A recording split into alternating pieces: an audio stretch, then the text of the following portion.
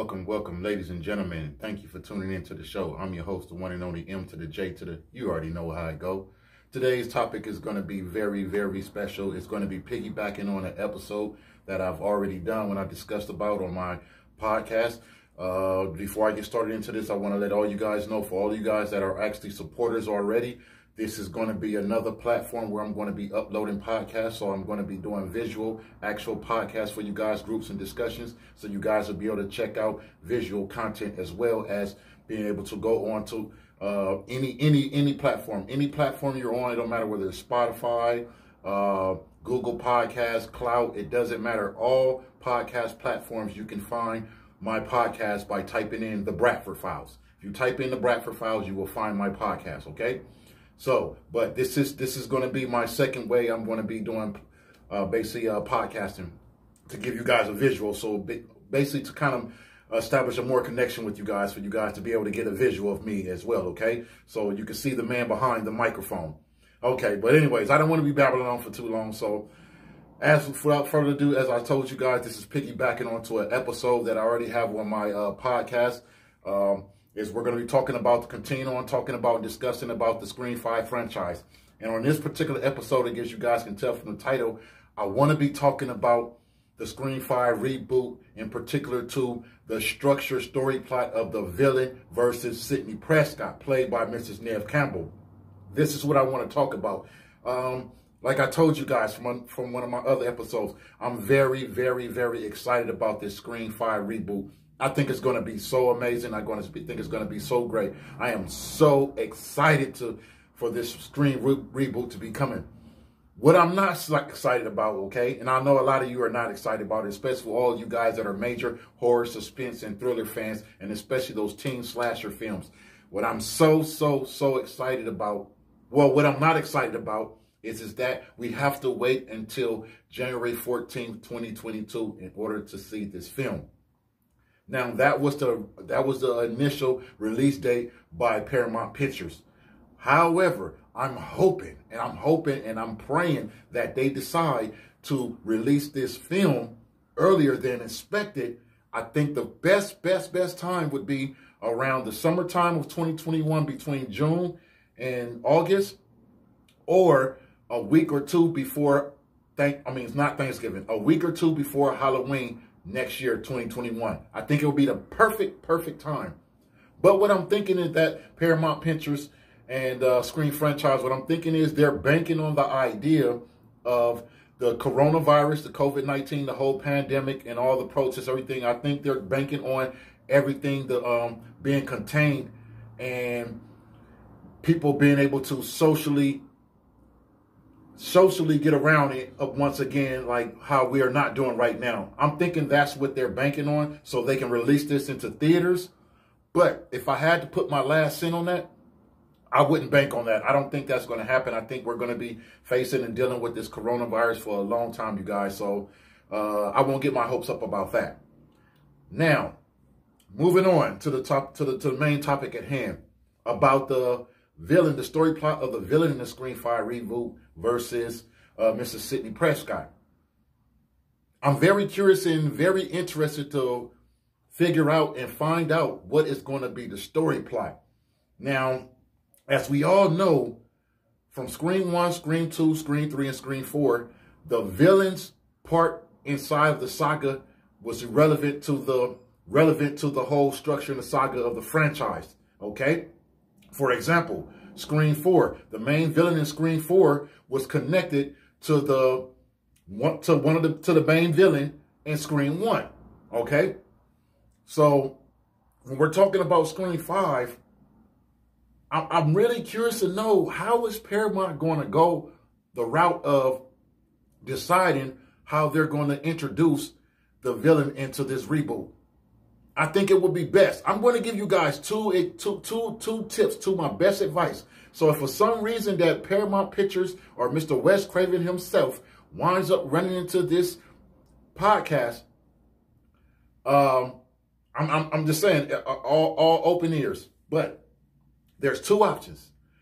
I think personally, my number one option for the villain's role in Scream 5, the reboot, I think that they should bring Stu back into Scream 5 and have him be the main villain. Once again, I think they should bring Stu from Scream 1, introduce him back into Scream 5, the reboot, and make the story revolve around him, making it to some kind of significant and some kind of connection and link to Sidney Prescott and Billy, but just making it some type of way relevant. I think this would be the best bet for the Scream franchise, is to bring Stu back into Scream 5 as the main villain. Now, I know a lot of you guys are like, wait a minute, hey, MJ, wait a minute, I thought Stu was dead. Well, for those of you guys that were not in a certain age group during the time when Scream 1 first appeared, okay, you have to understand, with books and with stories and with films, sometimes the way the story progresses, it tends to steer people the wrong way, or it tends to give people the wrong, well, not give people the wrong message, but the people, us, we tend to misinterpret a certain part of a story or a plot, and we automatically assume and come to the assumption that something has occurred. But ladies and gentlemen, and I highly, highly encourage you guys, I'm curious to know what you guys think. You're more than welcome to subscribe. I mean, not subscribe, ladies and gentlemen, but of course you can subscribe to the channel. I'll be more than thankful and grateful for that. But I'm curious to know. I highly encourage you guys to tear the comment section up and let me know. Spam that comment section and let me know what you guys think. Were you one of those persons and individuals that thought that Stewie was dead? Or were you one of those individuals that realized that Stewie was not dead? Also, I will also want to know, do you guys think it is a good idea for Stu to be brought back into Scream 5, or do you think it's not a good idea? I'm curious to know what you guys think. So make sure you spam in the comments your opinions and comments. So, as I said, I think it would be perfect. I think it would be perfect for the franchise. Seeing how this is a reboot. This is a reboot. And I think it's going to be amazing because it's going to be casting Mrs. Neve Campbell, Mr. David Arquette, and Mrs. Courtney Cox. So what better other way would be to bring one of the villains, one of the original Don Dadas from Scream 1, bring him back into the Scream reboot as the main villain. And just make the story flow around him, okay? But make sure to have some type of connection and link to Sidney Prescott. I think that would be I think that would be an amazing film. It would be it would do a hell of a job. No question about it. Undisputably, with no question about it, non-refutable, it would be a banger. It will be a banger. Now, it's going to be a banger regardless. I think it's personally going to be a banger regardless. The only way this film will not be a banger, which I will get to towards the end of this segment, okay? But moving on. So that was option number 1 for the villain. Introduce Stu back into the saga. If you choose not to go that route of Stu, a second option would be, I think personally would be to bring a villain into the reboot that somehow, some kind of way links and connects to one of the characters from Scream 2 or Scream 3. I think that would be a hell of a storyline for the main character, Sidney Prescott, versus whoever the villain would be, the mysterious villain, because we do not know. Once again, I think it would be a good job for the Scream franchise to bring a character or bring someone that some kind of way has some type of ties to one of the characters from Scream 2 or Scream 3, bring them in as the villain. Now, what will put the icing on the cake? They could actually take these two ideas and put them together and bring Stu as the main villain, and then bring the second villain from basically revolving around someone from Scream 2 and Scream 3. That would be the perfect banger. It will be so awesome and so hot. What do you guys think? Do you guys think this was do you think this is a good idea? Curious to know what you guys' opinion is. I just think it would be a hell of a job.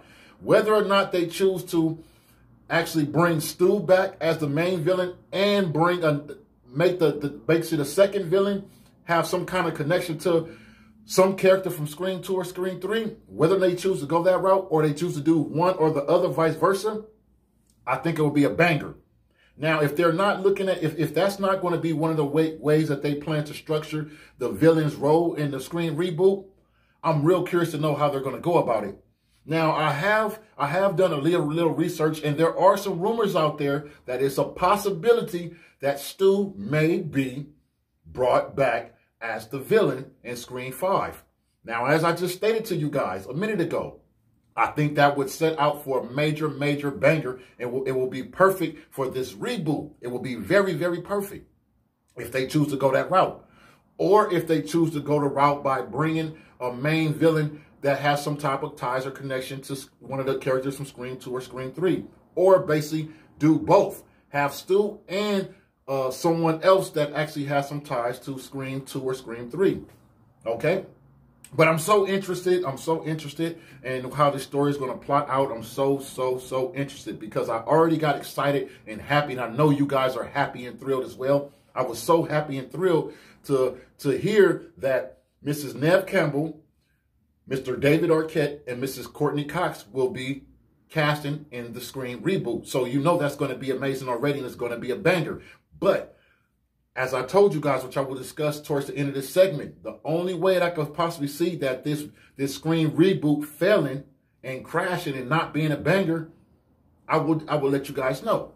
But anyways, as I said, I just think that, like I said, I love the Scream franchise. I love the Scream franchise. For all of you guys that in the late 90s, because that's when the Scream 1 first premiered, was in the late 90s, ladies and gentlemen.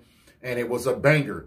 It was one of two dominant franchises that came out during the late 90s. And both franchises I love the hell out of. But I love the Scream franchise as well, and I love me some Neve Campbell. I love me some Neve Campbell. She's a beast. She's a straight banger. And I'm so excited that she's going to be in this. And like I said, even though we're used to it already by now, Neve Campbell being in every Scream, they have to make sure that this Scream reboot, they have to make sure that it's the storyline, it flows properly, and that it has a proper connection between Sidney Prescott and whoever the villain or villains will be. As I stated to you guys, I think Stu would be the best villain. I think he would be the perfect fit because, as I said, if you guys know, when we saw in Scream 1, when Sidney slammed that TV, I mean, she told him up. She told Stu up. But when she slammed that TV on his face, we automatically assumed that he was dead. But actual in fact, in reality, I don't think that Stu was dead personally. We never actually saw Stu dead. So I think that that would be the best route for them to bring Stu back. Bring Stu back, and then his co-host, whoever be the second villain would be, make it be someone that has some type of ties or connections to the Scream 2 or Scream 3 film. Also, what I also think would be also that they would just set the stone and make this Scream reboot awesome and amazing too, is if they bring Randy's sister back into the saga. Once again, if they bring Randy's sister into the Scream reboot as well. For those of you guys that don't know, Randy's sister was introduced into the Scream saga in the second film. Once again, Randy's sister, the actress that played Randy's sister, and I want to apologize that I don't know her name off the top of my head, but the actress that played Randy's sister, I think that she should be casted in this Scream reboot as well. I think it would be perfect. It would be even just put more icing on top of the cake. I think they can go any kind of way, but I think it would be perfect to just top it off with the perfect milestone. I think some type of way they can find a way how to manifest and how to structure her in the story plot and have some type of relevance or significance to Sidney Prescott. Or just like in Scream 2, they can basically have her helping out Sidney Prescott throughout the film, okay? Because if we all know from Scream 2, in Scream 2, she only was in certain parts and certain segments of the Scream 2 film, so we didn't really get to see that much of her. So I really think in this Scream reboot, they should bring Randy's sister back into the reboot and have her have more time. Give her more screen time in the Scream reboot. Don't just do how y'all did in Scream 2 and just give her a small part. Let her have multiple scenes throughout the movie. Make her more relevant in the screen reboot, okay? It could be they can find so many ways how to structure her around the overall story plot between Sidney Prescott and the villain. Now, don't bring her back as no villain. Do not do that. Don't bring her back as no villain, because it would make no sense at all, and it would just screw things up personally, because Randy was not a villain. And Randy was the one, for you guys that don't know, Randy was basically the ones that knew everything when it came to suspense, thrills, and horror. And he pretty much helped a lot of them. The ones that did survive in the movie, it was partially because of Randy, the reason why they survived. Now, we know that Randy died and got picked off, got killed in Scream 2. But his sister had small little scenes and small little parts in Scream 2. But I think they should bring the actress that played her into the film, and don't just give her no 1 or 2 scenes. Give her a nice, good chunk amount of size, and make sure it flows. Her, Courtney Cox, David Arquette, and Neve Campbell working together to kind of figure out or try to basically defeat the villains would be perfect. Give her a little bit. Don't give her too much. Like, don't make her character too much like Randy, but make it to where, you know, she's helping out throughout the segment and throughout this movie. I think it would be perfect. But you guys let me know what you think about that too, okay? Now, I'm going to get on, before I wrap this up, I'm going to let you guys know the only way possible that I can see, as I spoke of earlier, the only way possible I can see that this Scream reboots fail, and that it just, the only way that it could not good and just be garbage and trash, the only way I see this happen, if they mess up the storyline between Sidney Prescott and whoever the villain is. So basically what I'm saying is, if they just introduce some villains, villains, if they introduce new villains that has no ties, no significance, and no relevance to none of the other Scream sagas, it would make no sense, okay? It would just make no sense, and I think that would just mess the film up, okay? It would mess the film up for being how great it could be. But, however, like I said, I think the best route that they should go, Paramount Pictures and the Scream franchise and Wes Craven, the best route they should go is to have Stu from Scream 1, one of the villains from Scream 1, bring him in as the main villain, and bring someone else as the second villain that has some type of ties or connection to the Scream 2 or the Scream 3 film, and also bring the actress that played Randy's sister, bring her into the reboot as well, and give her more than just a like a 2, 3, 5 minute time on scenes throughout the whole movie. Don't do that. Give her more time throughout the movie, and I promise you guys, it will be so great and awesome. So I'm curious to know what you guys think. Everything that I discussed, as far as, for example, Randy's sister being brought back into the reboot, Stu being brought back as the villain, Mrs. Sidney Prescott, Mrs. Neve Campbell, Mr. David Arquette, and Miss Courtney Cox being into the casted into the Scream reboot. What do you guys think? Do you think that this reboot is going to live up to do you think this reboot is going to live up to the expectations, or do you guys think that this reboot is going to fail and crash? It will not live up to the expectations. What do you guys think? Make sure you spam and tear up in comments. Let me know what you guys think.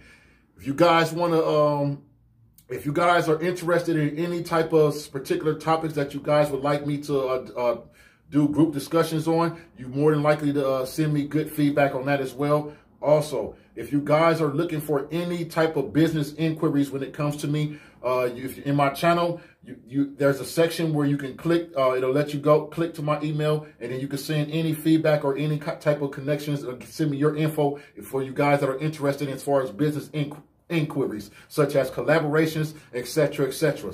So I want to thank you guys once again for tuning in to the show and supporting. Much love and appreciation. I appreciate you guys. For all of you guys that are already subscribed to me and been supporting me on my podcast, more content is coming on my podcast as well. Be expecting on the Bradford File podcast that the storytelling segments, which I know you guys have been waiting, because some of you guys that have been supporting me already on my podcast platform, the Bradford Files, a lot of you guys have already been asking me in my personal emails Where's the storytelling segments? We're interested to know about the storytelling. We're interested to hear and listen to the storytelling segments.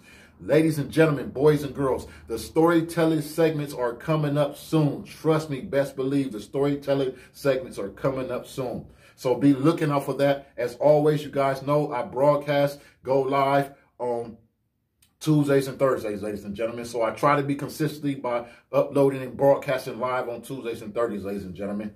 So once again, I want to thank you all for tuning in. Make sure you like, comment, subscribe, and don't forget to share this video. Click that notification button so you'll always be up to date when I drop new episodes, okay? It's going to be an amazing, amazing thing. I'm just getting this channel started. It's under construction, so be expecting more and more content coming, okay? So that's all I have for you guys. Once again, thanks for tuning into the show. And if you're not subscribed to the show, make sure you subscribe to the channel. And if you're not subscribed to my podcast, The Bradford Files, make sure you subscribe to the Bradford Files podcast. I'm available on all streaming podcast platforms: Spotify, Apple Podcasts, Google Podcasts, Clout, all of them. Whatever platform you're using to listen to podcasts or whatever you do, I'm available. All you have to type in is the Bradford Files, and bam, there you go. Also, on this channel, there in the About section, actually on my page, you'll see the link straight automatically. You'll see the little icon for Spotify, and you'll also see an icon for Anchor, okay? Click that, and it should take you right into either one of those, okay? So that's all I have for you guys. Thank you guys. Much love. Have a beautiful, beautiful, beautiful day. Much love. Peace and blessings.